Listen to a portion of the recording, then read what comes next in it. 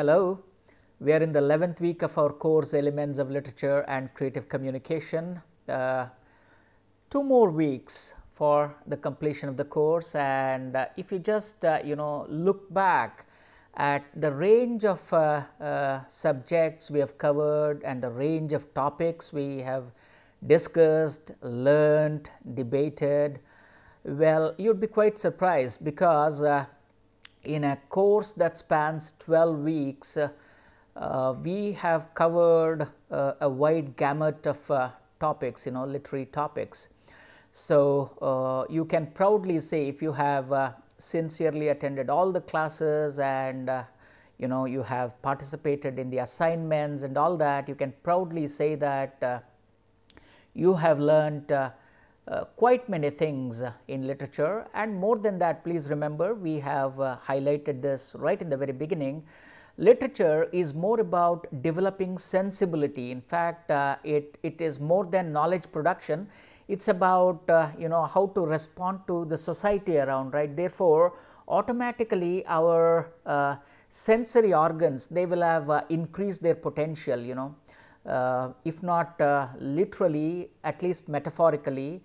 Our sensibilities will have grown by leaps and bounds, and our sensitivity quotient to respond to society around will have automatically attuned to its best capabilities, something like this. Last week we discussed drama. In fact, we introduced drama, discussed it in detail in terms of structures, elements, techniques used, types and all that. So, in this week we are beginning with Aristotle and the dramatic art.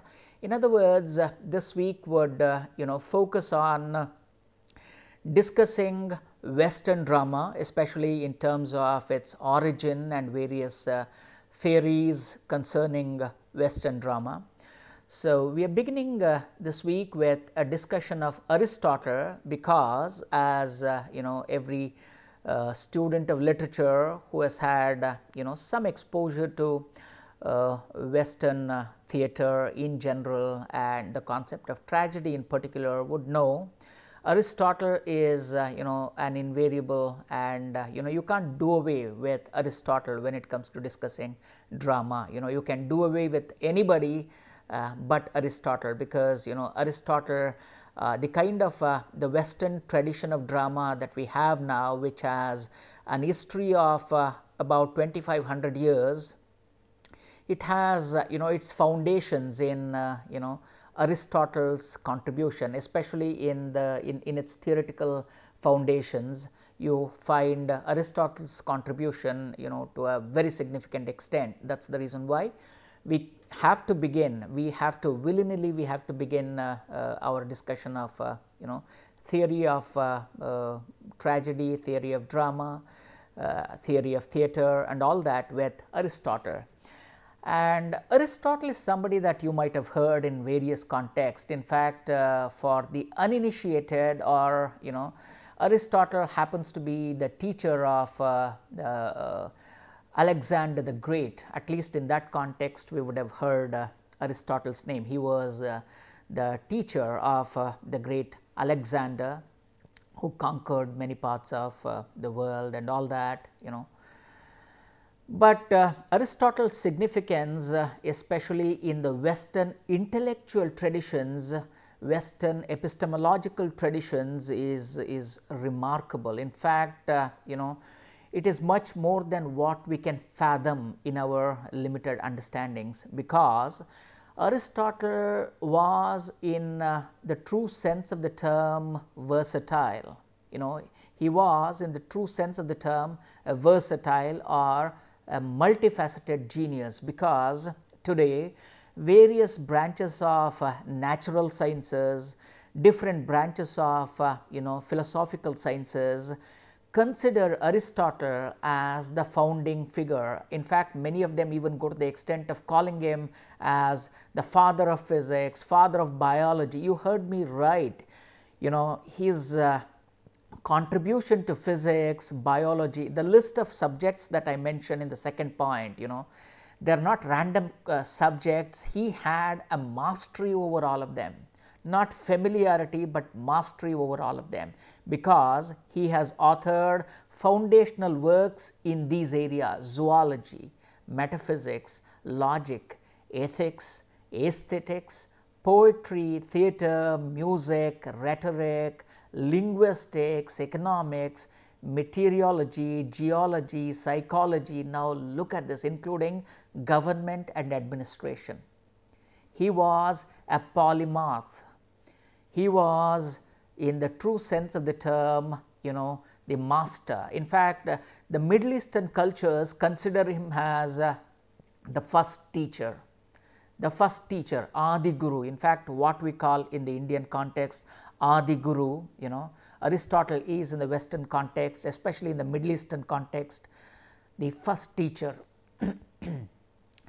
Considering his contribution to all these different branches of knowledge, Dante, a 14th century poet, Italian poet, of course, Dante in the context of the Divine Comedy. In fact, Divine Comedy is one of the invaluable pieces of literature written during the Middle Ages. 14th century Italian poet Dante considers Aristotle as the master of those who know, like the master of the masters, something like this.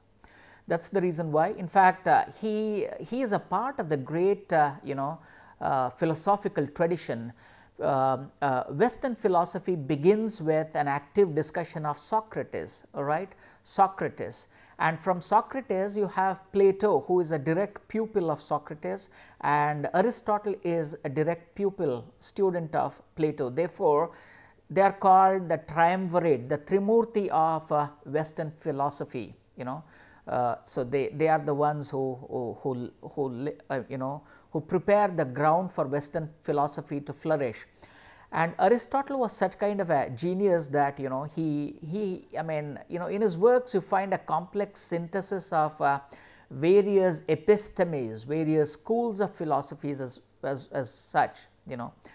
And historians have attributed more than 200 books in natural sciences, philosophy, logic, ethics, metaphysics, and all that. Unfortunately, we have so far 30 of his works have survived, that is all, whereas we find references to his works in some of them, or in some of the works written by his his peers and his students and all that.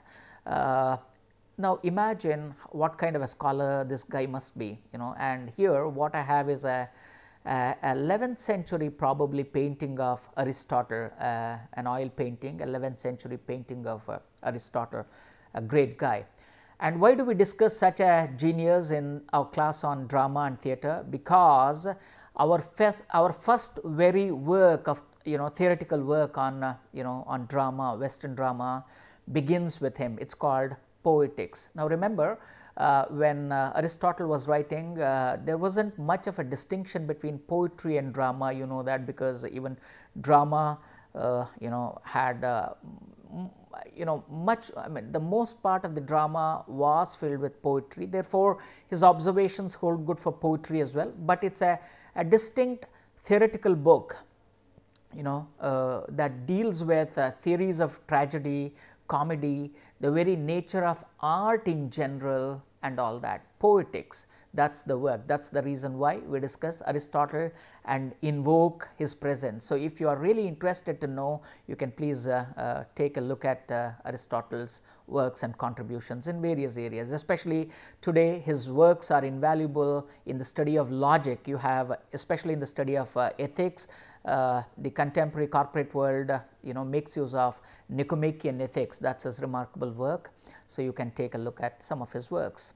Now, the distinct contribution of Aristotle is in the contribution in his different concept of treating literature or poetry or as drama, because until that point of time people looked at drama or theatre or performing arts from a kind of spiritual ground. It was a part of, remember, it was part of religious background, right?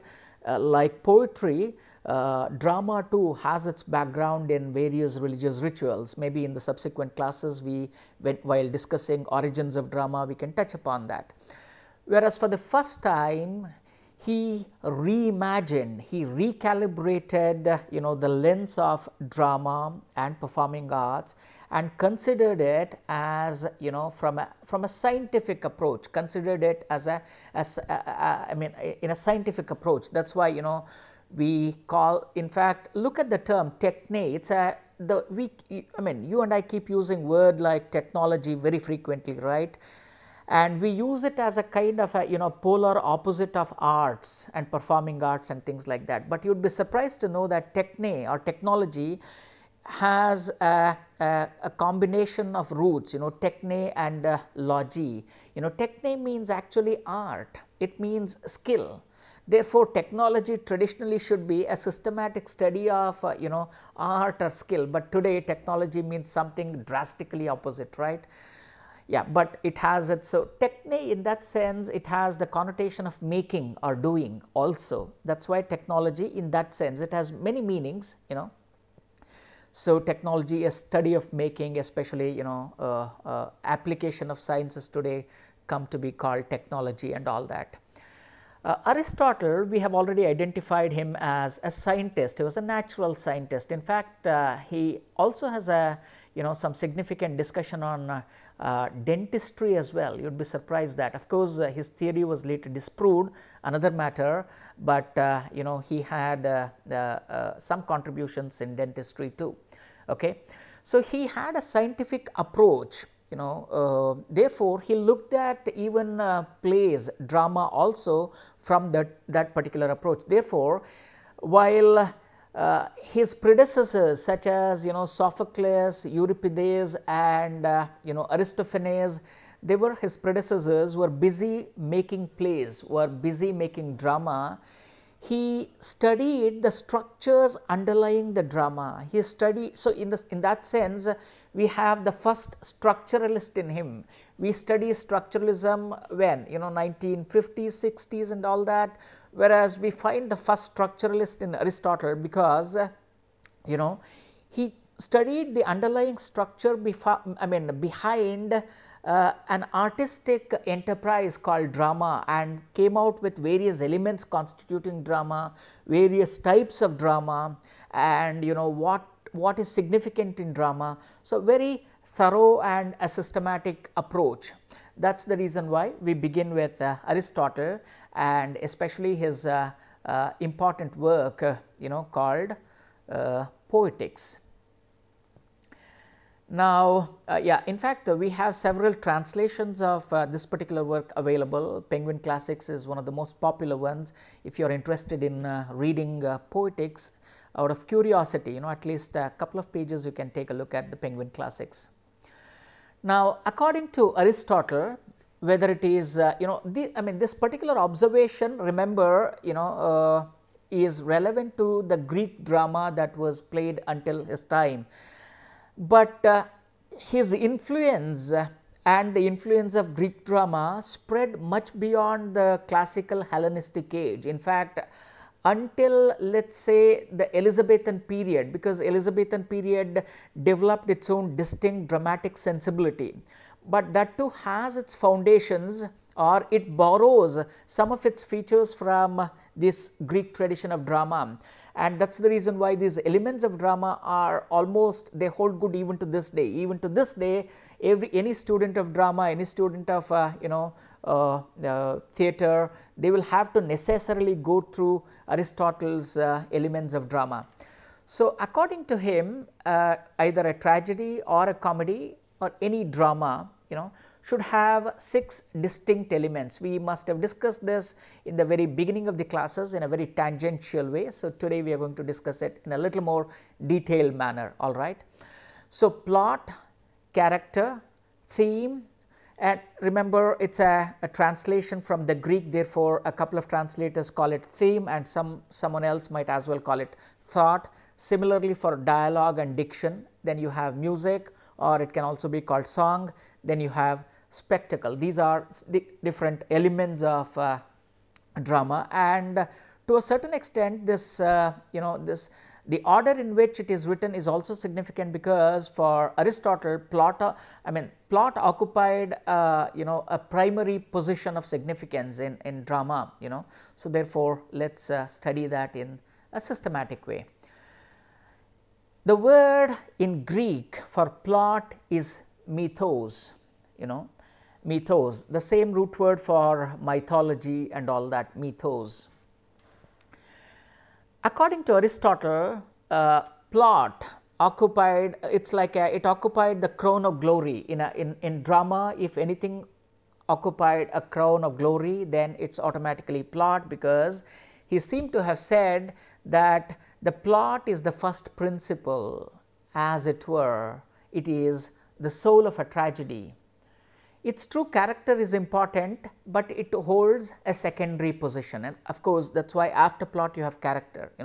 Plot, therefore, he considers plot the soul of tragedy. When he said tragedy, of course, all dramatic, because until that point of time, tragedy was a predominant type of drama. Comedy was a later invention. We identified that, right, because at least for a first a couple of 100 years, tragedy was the only drama that was getting played, and later, of course, with Aristophanes, comedy was introduced. We are going to discuss that in the subsequent classes. Now, for him, plot is very, very important, because as we discussed in the class on fiction, plot is a sequence of events that are connected. So, not just in terms of chronological events, but also in terms of cause and effect. Why did something happen? What are the reasons behind this, and why did this happen, and what is the result of this, like this, cause and effect. So, plot is related to that, a sequence of events, and they are interconnected, and in fact, it's like an engine that propels a motor vehicle. So, a plot, if you can metaphorically say, it is the engine that pushes the vehicle ahead. So, if drama is a vehicle, then plot is its engine, something like that. Therefore, he said that a plot should have a unified whole. In fact, a plot is subdivided into act 1, act 2, act 3 and all that. So, they are interconnected. You can't have some random acts inserted together. So, there must be a kind of a unity. He later used the word unity of action. We are going to discuss it in the subsequent slides. But a plot should have a unified artistic component driven to achieve a desired effect, because if the playwright intends certain effect to be created on the audience, your plot should aid you in that. That is why it should have a neat beginning, a middle and an end. Of course, later Freytag develops based on the ideas proposed by Aristotle. Freytag develops it as exposition, rising action, remember that, climax, falling action, denouement, that structure. So, Aristotle's influence can be found there. So, in this book, he makes use of certain very important concepts called hamartia, hubris, peripeteia, denouement, anagnorisis, catharsis. These are the various technical terms. Let us take a quick look at them. He says that the plot has to move through some of these features. In fact, hamartia, that is a Greek word for, it's been roughly translated as a kind of a tragic flaw, because in a character, especially in a tragic character, there must be something wrong in that character. That is why whatever the character does, they do not succeed in that, either a fatalistic error or a tragic flaw in them, something like that. So, that is hamartia. So, the plot moves from the tragic flaw through peripeteia, because because of the flaw, things that are going smoothly, there is a kind of a sudden reversal. Things begin going sour, they are not happening properly, there is a sudden reversal. That reversal of fortune can be called peripeteia, that is the term he uses for that. And then because of this, the character undergoes an introspection mode. Why is this happening to me? What might be the reason? So, then the character realizes something must be wrong with them, right? That is called a recognition, a proper recognition, or a revelation, or a recognition. They realize the reason behind it. However, it is too late. By the time they realize the reason behind it, it is too late, and it results in tragedy, and that is when catastrophe takes place, something like this, or this is called catharsis, it leads to catharsis. So, that is something that he uses. And Aristotle believed, again, he thought that there are two types of plots. One is a simple plot which need not go through all these movements. The other is of course a complex plot, and he believed that an ideal tragedy in its full glory should necessarily have a complex plot. So, this is his understanding of plot. A plot should have a neat beginning, middle and an end, all the 5 elements and all of them and things like that. Okay. Now, let us go to see the second element, character. In Greek it is called ethos. Character occupies the second, in a pedestal, character occupies the second position. So, when we say character, generally it refers to the protagonist here, not so much about the other characters. So, he says that character is that which reveals moral purpose, because it is through the character that the action takes place. Therefore, he says that character is that which reveals moral purpose, showing what kind of things happen here, whether a person chooses it or avoids it and things like that. Well, we have already identified Aristotle giving primacy to plot over character. Why does he do that? He says that character might give us quality in terms of characteristic traits. It may help us realize the qualities of individuals, humanity, whereas it is in our actions, because it is in what we do that whether we are happy or unhappy is decided based on what we do. Therefore, what we do happens because of the plot, right. So, that was his understanding. It is true that of course, there are a lot of complications to that. You can theoretically disagree with him, because based on what you do, your character also develops, right, because you can't distinguish your character from the characteristic trait and what you do, you can't distinguish like that, but for Aristotle that was an important distinction. Therefore, he prioritized plot over character, that is what he said,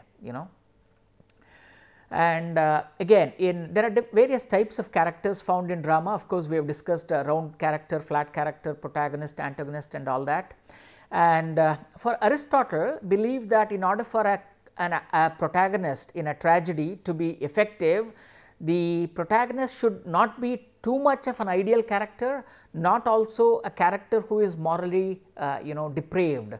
Somebody who balances between the good and bad, because if the person is too noble, too good, the audience would not believe, would not identify themselves with this character, right. Oh, he is godlike, he is not like us, why should we watch it?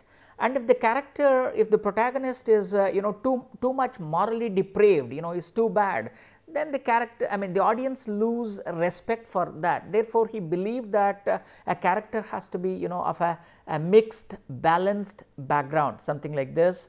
So, this was and once when you have that kind of a balanced protagonist, that kind of a balanced protagonist is capable of arousing in the audience emotions of pity and fear. In fact, they are the predominant emotions through pathos. He uses the term called pathos. Through pathos, especially using pity and fear, an element of catharsis is achieved, a purgation of our own feelings. When we watch these elements, these feelings in their full-fledged way, then we come across, when we come across those elements, those emotions in us, they get purged, something like that. That was Aristotle's belief, character, ethos. From character, let us go to theme or thought. In Greek, it is diaonia. This is the third essential element of drama according to Aristotle, because this is something that binds an entire play together. It is the common thread that binds the whole play. So, imagine it like if it is a necklace of pearls. So, this is the thread that holds all the pearls. Otherwise, in the absence of it, however precious the pearls are, well, if they are scattered, they are of no use, right. So, in order to hold noble characters, extraordinary plot and all that, you need to have a solid theme or a thought, you know.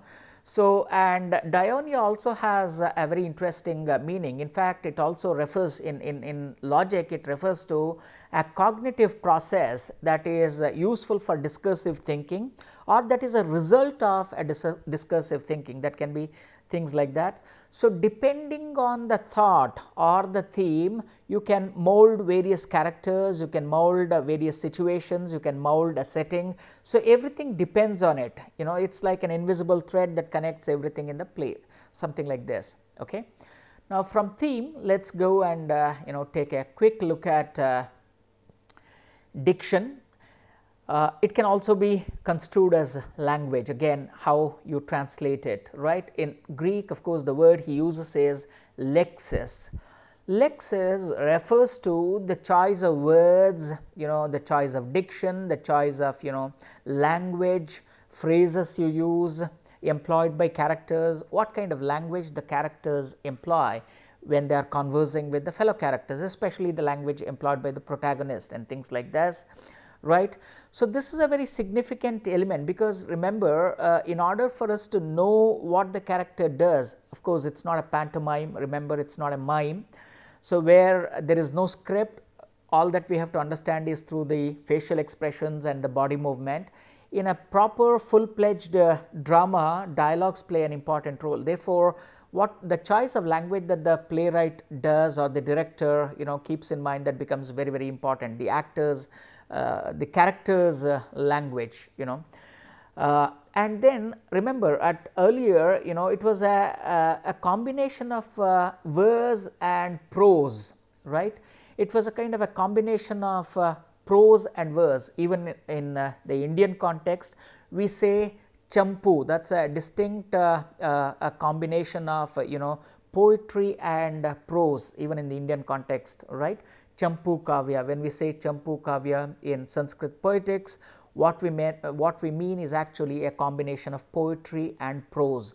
So, similarly, he says that, you know, if you use too much of poetry, then what happens? Of course, poetry adds an elevated beauty, but if the audience does not understand the elevated use of language, well, it may disorient the audience. On the other hand, if you use too much of prose, it may lack elegance to it. Therefore, an ideal drama is something that has, you know, that balances between regular speech, you know, colloquial speech or prose that adds clarity to the dialogue, and poetic speech, you know, that lends the quality of beauty, you know. So, something like this about diction. From here, let us go and see one more component. This is music, you know. Remember, for Aristotle, music was not a kind of, you know, it was a separable component from drama. Well, he believed that even without music, drama would do well. But you need to, it is like ornamentation. Now, think of it, you know, a person can survive even without, you know, all those, you know, beautification, jewels and all that, right. So, something like that. So, he believed music, you know, lent an ornamentive quality to the drama. But of course, there were many playwrights who did not agree with that, because today music is, you have a musical drama. We discussed you know, an opera. An opera is a musical drama where music is the lifeblood of you know, drama. Of course, even in a regular theatre, music plays a very, very important role, either in setting the mood of the character or in setting the mood of the audience, or even as a very interesting and an enriching prop, you know, a stage prop, music is employed. But for Aristotle, it was not a very, very important thing. So, he believed that it depicts, it is a kind of an accompanying element in order to depict the inner turmoil of a character or the internal climate of a character, internal climate. And remember, we have the origins of drama in music, chorus, because we say that, you know, the so called concept of Greek drama or the Western drama, it came out of chorus, and chorus basically sang everything, right. So, therefore, chorus played, when we say music, we are basically referring to what the chorus does, you know, chorus basically sings and it interprets. We identified various functions of a chorus. So, when it comes to chorus, basically it operates through music, something like this. So, and of course, pathetic fallacy, we discussed pathetic fallacy, right. Of course, you can also use in order to portray the internal conflicts, the internal joys, you can make use of music. But in the ancient times, of course, music played a very, very important role, but maybe by the time Aristotle began writing it, he is a theorist. Remember, he is not a practitioner of drama, because so you can say that poetics is basically a product of his inductive logic. What is inductive logic? Based on deductions, right, based on his observations of the plays of Aeschylus, Euripides and Sophocles, Aristophanes. He must have deduced a play must be like this, a play must be like this. Nevertheless, it is a significant work, it is the first theoretical work. Okay. And finally, we have spectacle, the sixth element. Okay. This is again spectacle. He considered spectacle slightly important, because spectacle in we have the Greek word opsis, which means anything that the audience sees. It is a visual apparatus. It is the visual apparatus of drama, because when a drama is presented, remember, when we say performing arts, it is meant to be seen, heard and appreciated. So, what are those elements that the audience sees? Right from costumes to scenery to facial expressions, everything is part of spectacle, right? Everything is part of spectacle, except maybe thought and plot and all that. In order for that to unfold properly, it has to be presented in a proper way. So, therefore, the movement of the actors and the lighting area, the setting area, the curtains, the rich scenery, backgrounds that they use, all of them form spectacle for in the Greek context and for Aristotle. Let us say for and modern playwrights make a very beautiful experimentation using spectacle. Now, imagine Hamlet, I discussed, Hamlet was performed, let us say, on stage, arena theatre properly. Now, Hamlet is being performed, let us say for instance, on a lakeside.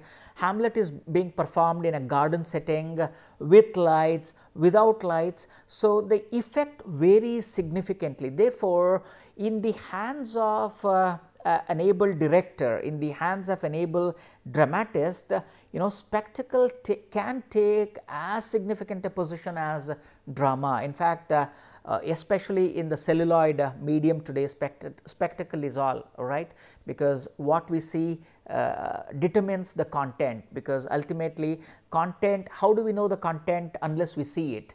Therefore, seeing the optic, so therefore spectacle is related to the optic of the drama, and everything is related to the optic, right. That is why we use the term optic. So, these are though for Aristotle it is the least significant element of tragedy, in the hands of contemporary playwrights, in the hands of contemporary directors and dramatists, spectacle comes to occupy a very important significance. Okay.